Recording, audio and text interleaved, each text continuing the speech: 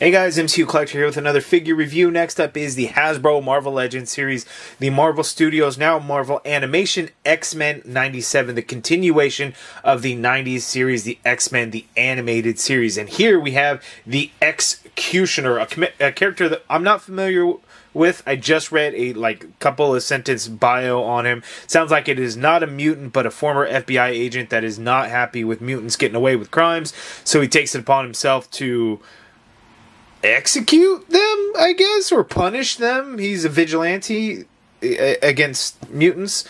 How they will incorporate that into the show, we do not know.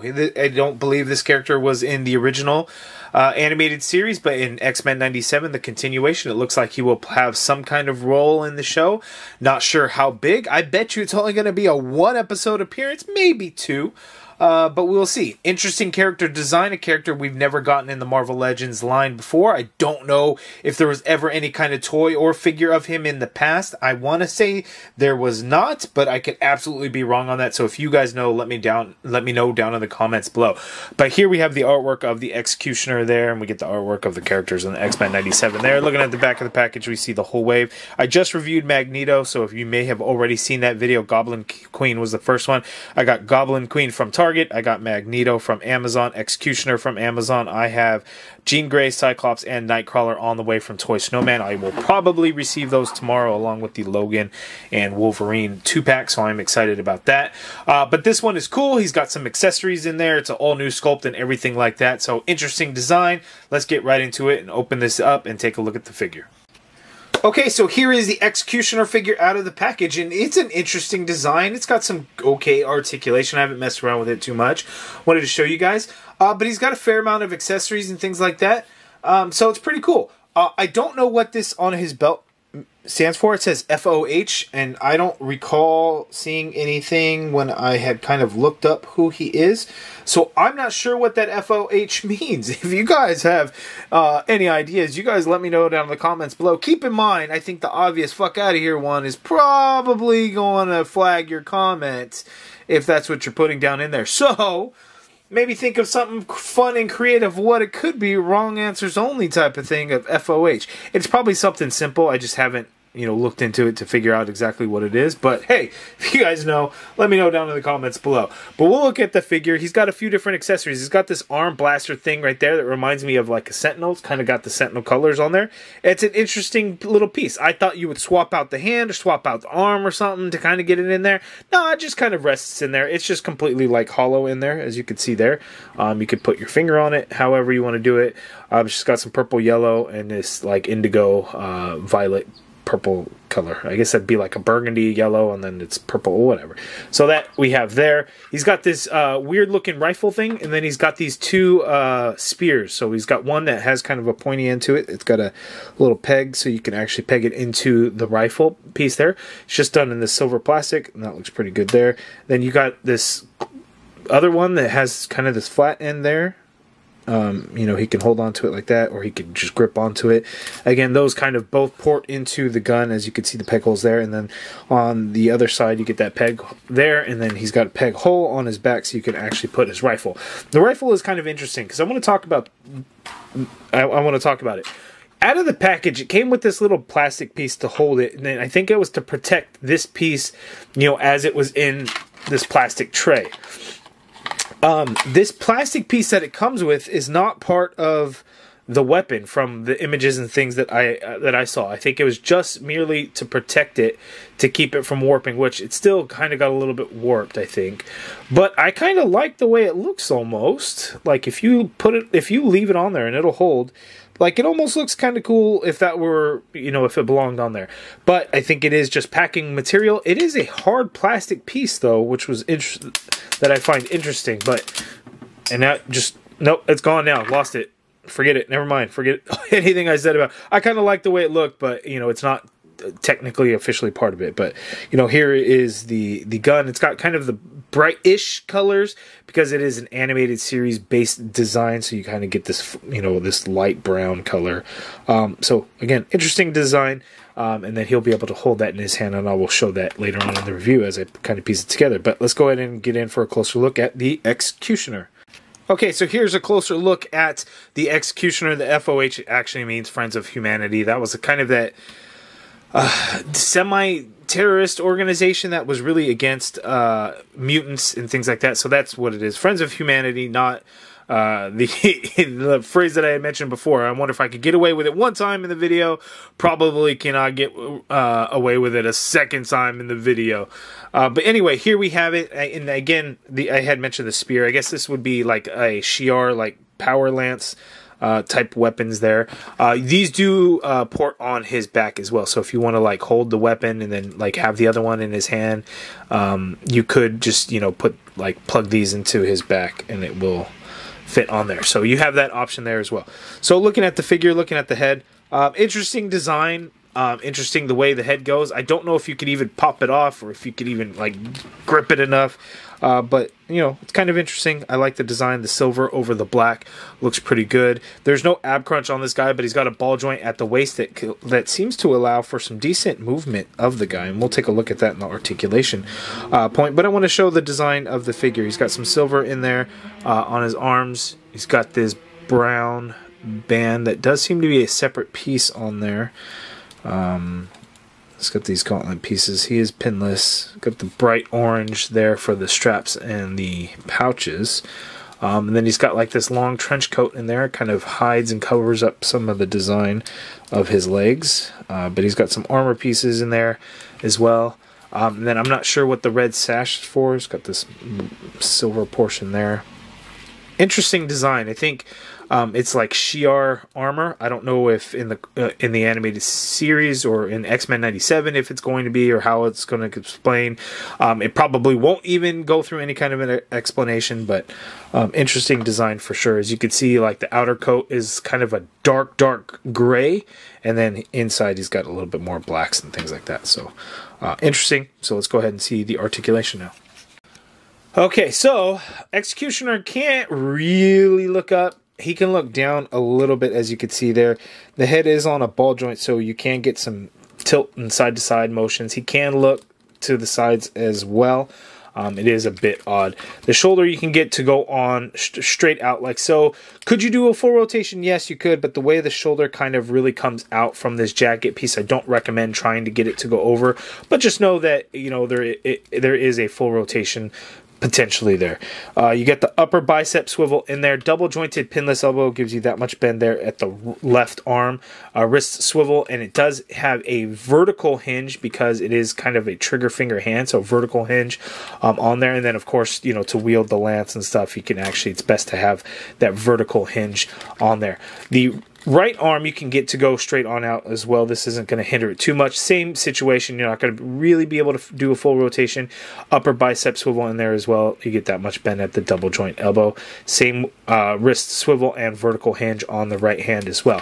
So since there's no ab articulation, no diaphragm cut, you get a ball joint at the waist. So the waist, you can get him to tilt to his left that much. You can get him to tilt to his right that much, which is not bad. You do get a swivel in there.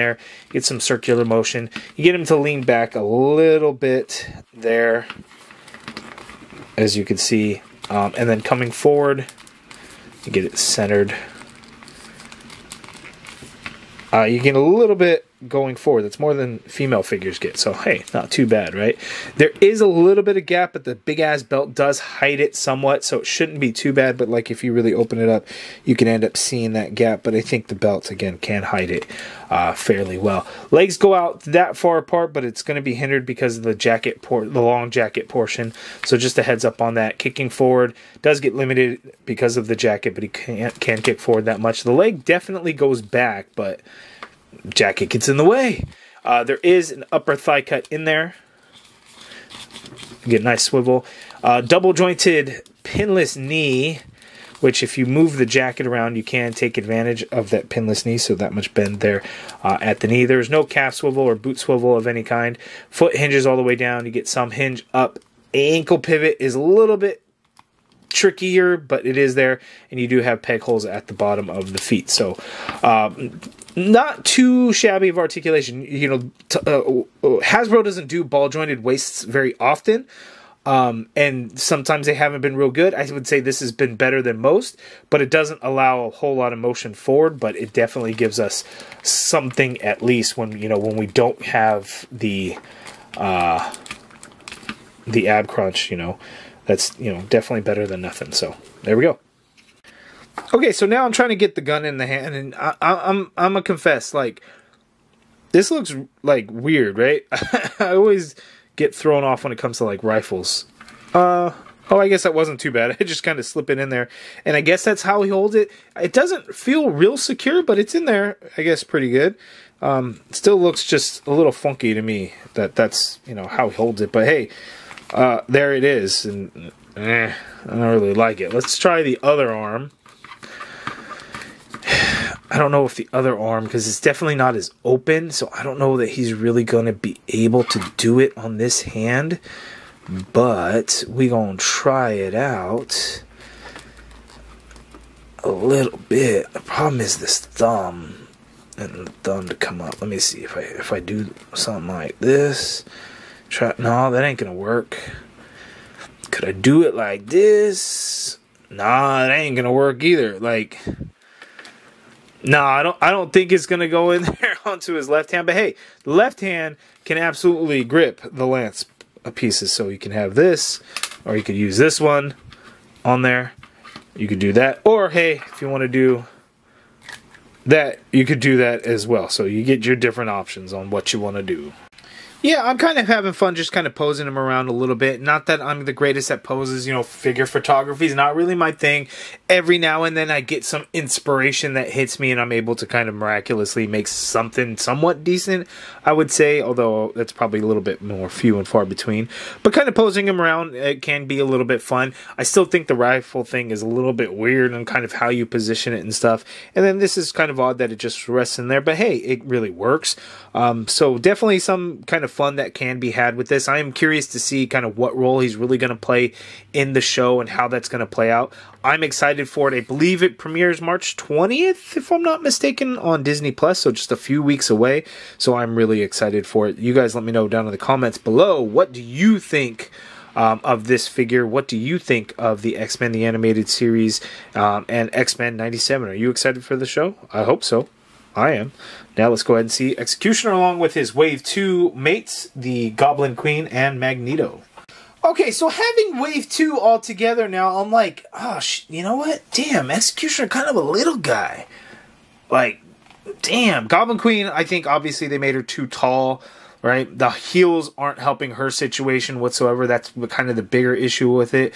But then again, her legs are really long, and I think it may have something to do with the thigh cut stuff and the boot, the way it's designed, that kind of hinders it a little bit, makes it a little difficult. But looking at Magneto next to the X-CUTIONER, it's like, geez, right? And Magneto uses the Vulcan body. Thank you to everyone that corrected me on that in the previous video. It is the Vulcan body. So the Vulcan body is a little bit larger than we have been accustomed to. So X-CUTIONER next to him is like, X-CUTIONER kind of a little guy. Like, how intimidating can he really be when he's kind of this itty bitty little guy? So I don't really know, because like his head is tiny. Like, look at his head. Like, that's a mask of some sort, right? But look at Magneto's gigantic dome compared to this. Even Goblin Queen's.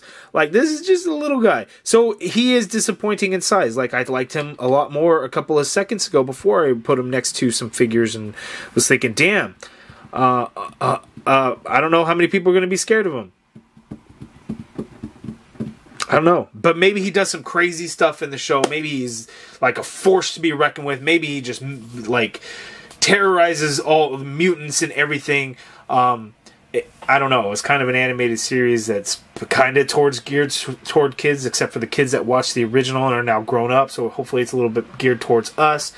I don't know, but like seeing him next to other figures, I am for sure disappointed a little bit. I liked him a lot more. I did. Still fun figure. Still kind of cool. Still interesting because again, we don't know how what role he's going to play in X-Men 97. Now in the comics, I don't know how awesome he was. You guys will have to let me know down in the comments below. But when he was compared to other characters, was he kind of like on the smaller side? I don't know. You guys let me know that if you guys know the answer to that. Alright, so here are all the X-Men 97 figures all put together. All of Wave 1 and the half of Wave 2 that I have so far. So Cyclops, Jean Grey, Nightcrawler are the last ones to add. I'm excited for that Nightcrawler. I am semi-excited for the Cyclops because it doesn't have cell shading like the VH1 version that we got, but I think I hate those head sculpts on that new Cyclops, although we do get an optic blast effect beast, separate head, which is cool. Jean Grey will be alright. The other one's gummy. The other one has a hard time standing, so the new one. Also, no cell shading on that one, so that's cool. So there are things to look forward to, but, you know, the Nightcrawler is definitely one that I'm excited for. We got an awesome Nightcrawler already before, but now we get another one that's pinless. I think some of it might be reused. At first, I initially thought it was all new body and everything like that, but torso might be the same. We shall see. But you guys let me know down in the comments below how you like these X-Men 97 figures. Are you enjoying them? Have you picked them up? I know a lot of folks really wanted that Magneto. Wolverine is a big hit. Wolverine is a really, really nice figure. The other ones are pretty good. You know, they're nice to pick up if you had missed out on some of the other ones before, if you want to upgrade some of the ones that we got, or whatever the case may be. They're all pretty good. So you guys let me know all your thoughts down in the comments below. But more specifically, I want to know what you think of the X-CUTIONER. Cool figure, fun figure, but undersized just a little bit. Like, if he had a little bit more height to him, then okay. It's just unbelievable when you got big-ass domes, big-ass heads like these, with the X-CUTIONER who's got a little tiny head. So let me know your thoughts down in the comments below. If you guys like this video, please do me a favor, hit that thumbs up button. Subscribe if you haven't already done so. Hit that join button to become a channel member. Be a part of the MCU collective if you're interested in helping support the channel. I greatly appreciate it. And as always, thank you all for watching.